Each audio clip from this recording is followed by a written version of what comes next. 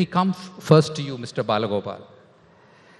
You had stated in December last year that the state is going through a very unprecedented financial crisis, with the COVID pandemic making it a lot worse.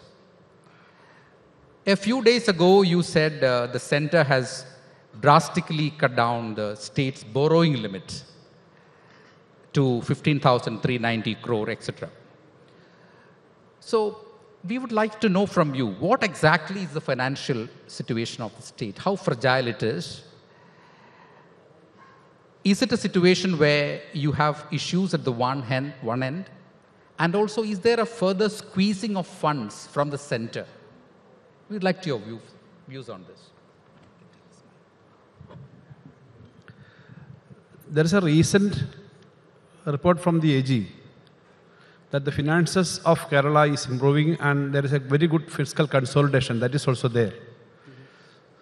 Actually, we are facing a lot of decisions by the union government which squeezes our financial resources. There is a serious crunch is there.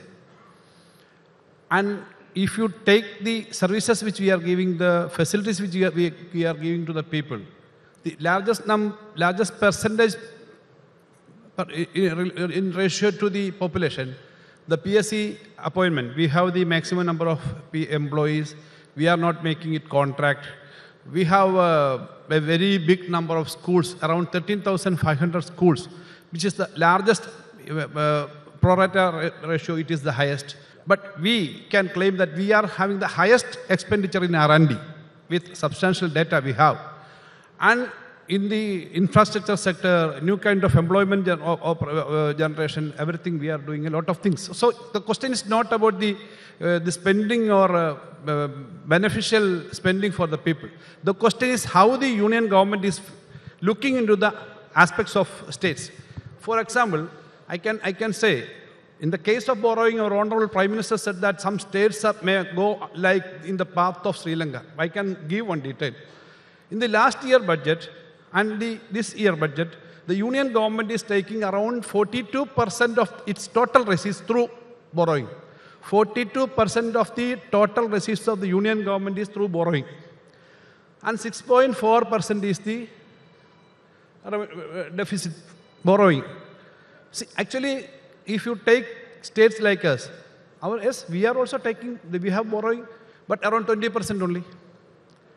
And we are, our revenue deficit is within 3% now, or related to that. Because we cannot take any money more than the stipulated sanctions or the approval, without the approval of the Reserve Bank.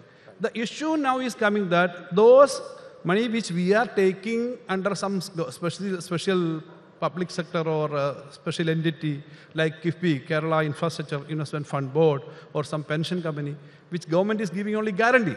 That nowadays they are taking it into, they are calculating it under the borrowing. That is the issue. So these issues are there, and I am not taking much time. One thing I can say, for the total revenue receipts of Kerala, we are making 71% our own.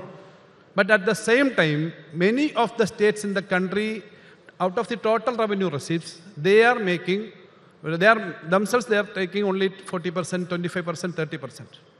If you need the states list, that also I can give. Okay. So why this is happening? After GST, the total taxation structure is changed and their collection is going to, not controlled by the state.